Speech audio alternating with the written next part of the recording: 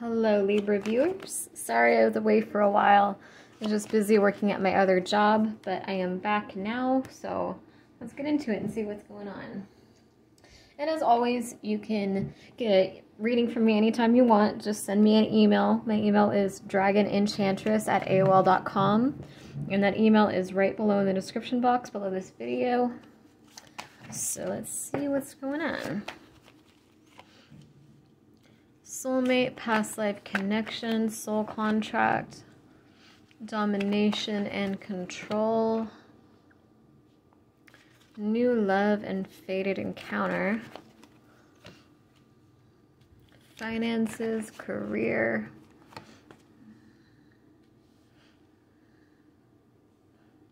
pride and stubbornness.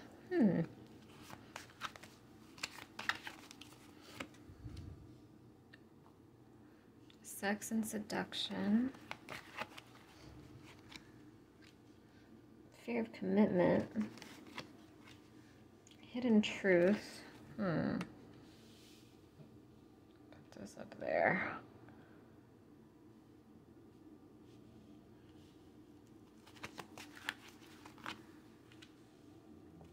Loyalty, stability, vows, listening and understanding, new perspective, codependency and addiction, and love offer,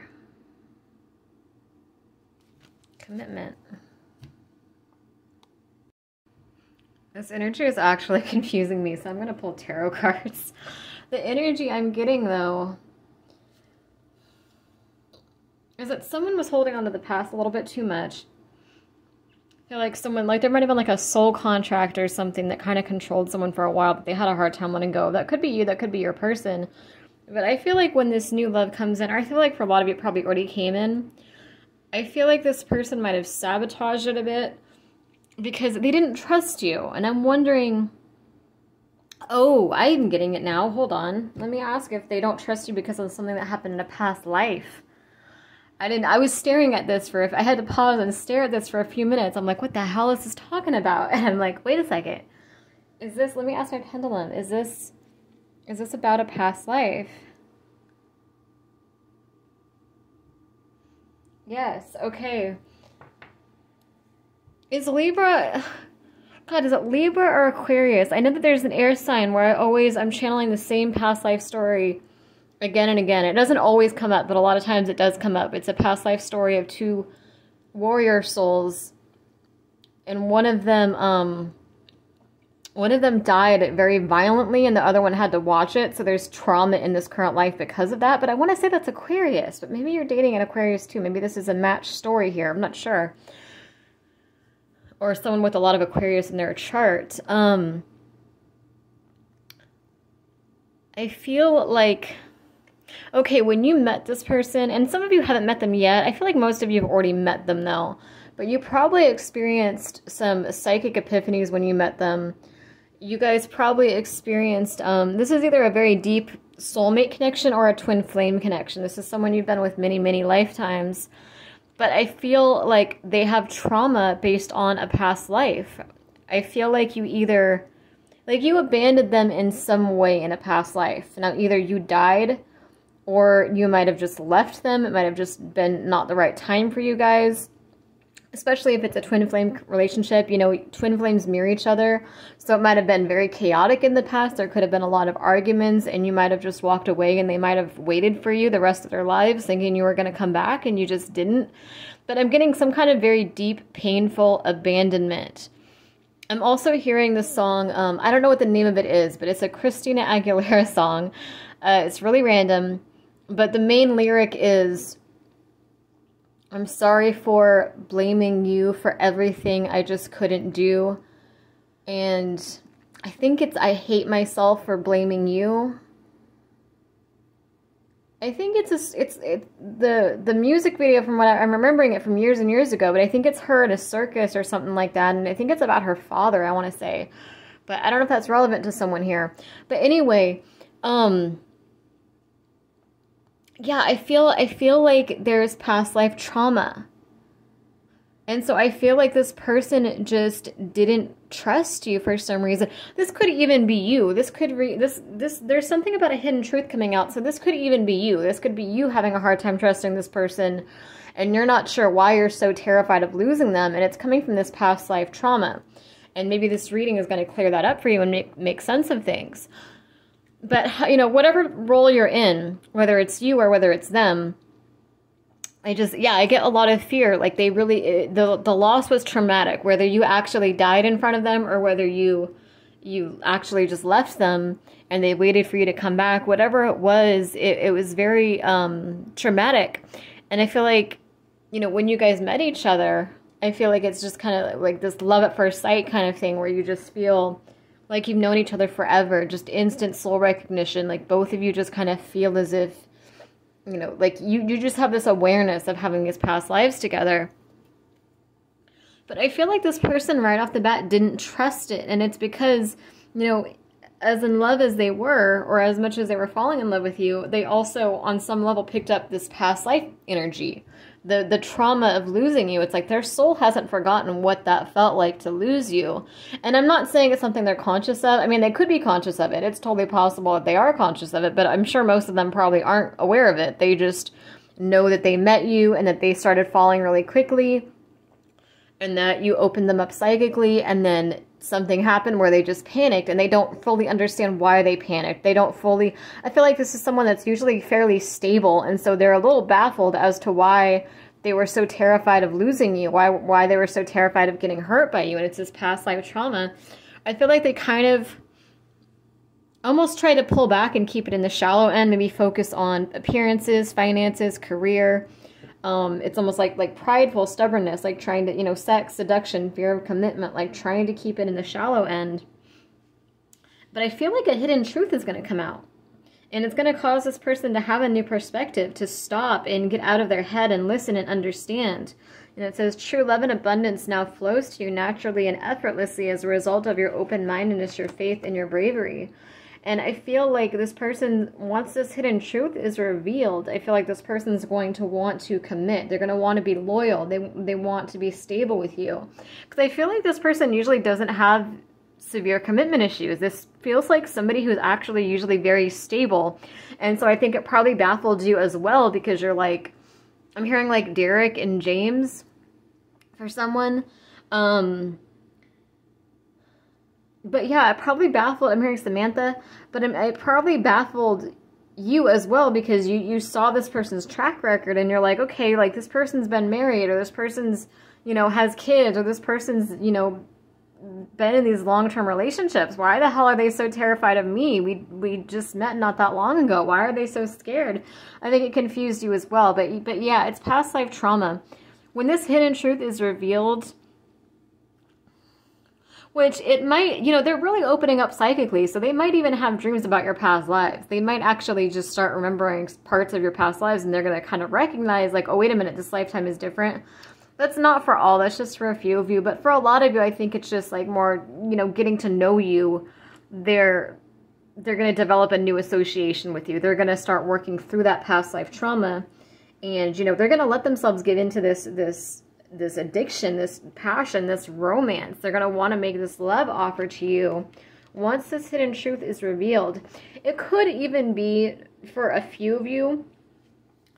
For a few of you, this could even be something that triggered them regarding your past life. Like maybe you gave them an ultimatum, and there's nothing wrong with that. I totally understand giving someone an ultimatum if they're not getting it together. But maybe it was something like that where they like their abandonment issues kicked in and they panicked, and it reminded them of the past life even though they weren't completely conscious of it. Because like I said, I mean, some of them might be aware, like if they're really psychically in tune, then maybe they do know that there's some past life stuff between you. But I'm guessing most of them probably aren't. Most of them probably just, you know, they just know that they're terrified of losing you. They're terrified of abandonment with you, and they can't put their finger on where that stems from. So, but once this truth is revealed, and this truth could be, so I mean, it could be, you know, past life memories. I feel like it could also have been something that triggered them in this lifetime that reminded them of that life. Like, let's say it could have been something simple. It could have been you went on vacation for a couple of weeks and you were a little bit distant. It could be that you told them that you need some time to figure out yourself or figure out your career. And it just like triggered them, like just something that would have reminded them of being, you know, abandoned by you in the past life. But I feel like once this hidden truth is revealed, like once this person kind of recognizes like, hey, that's not what's going on this lifetime. Like, I think that they need a new association. So be gentle with this person, you know, keep in mind that this person does have this trigger. And so their fear of abandonment with you might be completely unreasonable. Like it might make you kind of think this person's a little cuckoo. Like it might be like, dude, like I went out of town for a week. You need to chill. But you know, you got to understand it's not about that. It's really about what happened in your past lives. It's really, you know, that's where that's stemming from. But I feel like they've actually shut you out for a while. They've tried to keep it in the shallow end because these fears already came up for them. And then they kind of distance themselves and try to focus on career, finances, maybe even sex, maybe even third parties, or maybe even with you, you know, trying to make it just sexual, even though you knew there was something deeper there, you know. But their fear of commitment, their fear of abandonment, again, really got in the way here.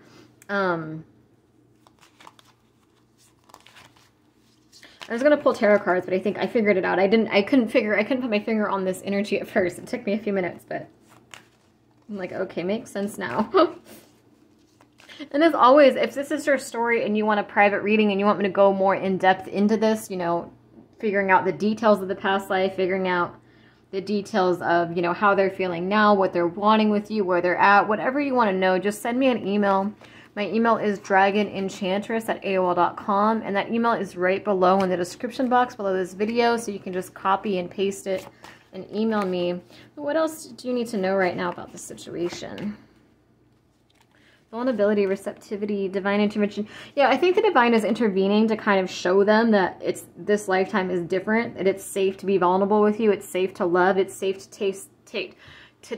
It's safe to taste. It's safe to... Sounds very sexual, doesn't it? It's safe to take this risk with you, that they will be rewarded for it. Bold gesture, choosing love over fear. Yeah, fast-moving energy. So I think they're going to have these epiphanies, and I think they're going to want to come back in. And I think they're going to feel stupid for shutting you out. You know what I mean? Like, I think, you know, be patient with them. Understand that they don't understand why they're doing it either. You know what I mean? Like their abandonment fears, they don't understand where it's coming from either. This person is usually very stable. This person is usually not the type that gets freaked out.